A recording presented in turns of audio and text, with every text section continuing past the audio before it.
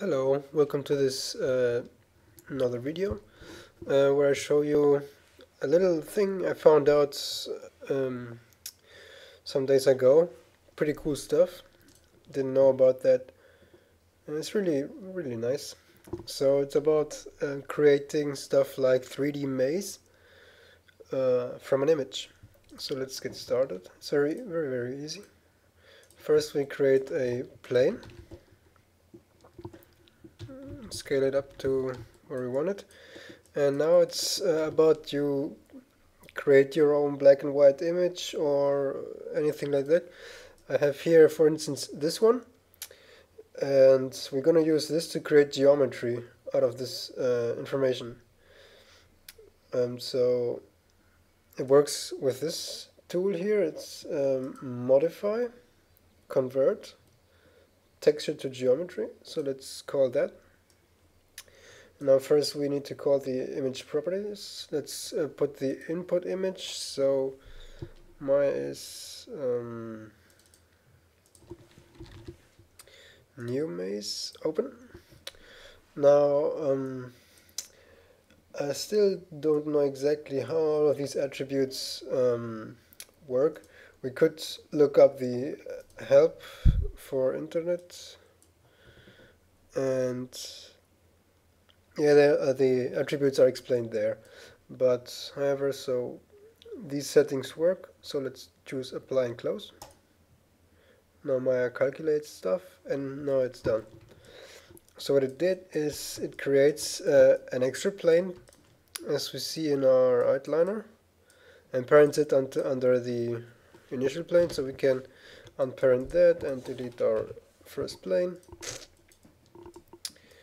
And here we have our maze. So the cool thing about this is if we go to the hypershade and see here, it created actually two new shaders and assigned them already to the faces. So that's perfect for us, because now we just can say okay, we want to keep the walls, which is the black color. So let's select all of the white faces, select objects with material, and just delete them. And what we're left with is this super cool maze mesh. Now what we need to do is extrude that.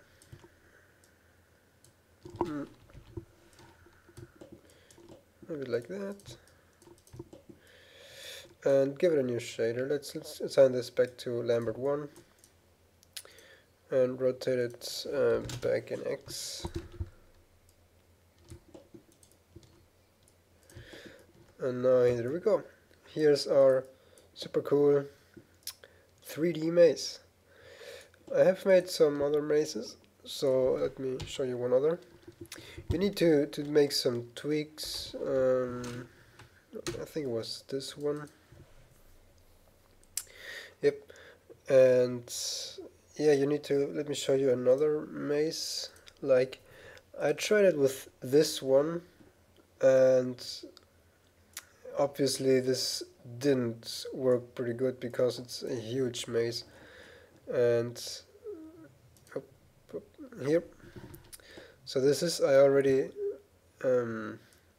applied a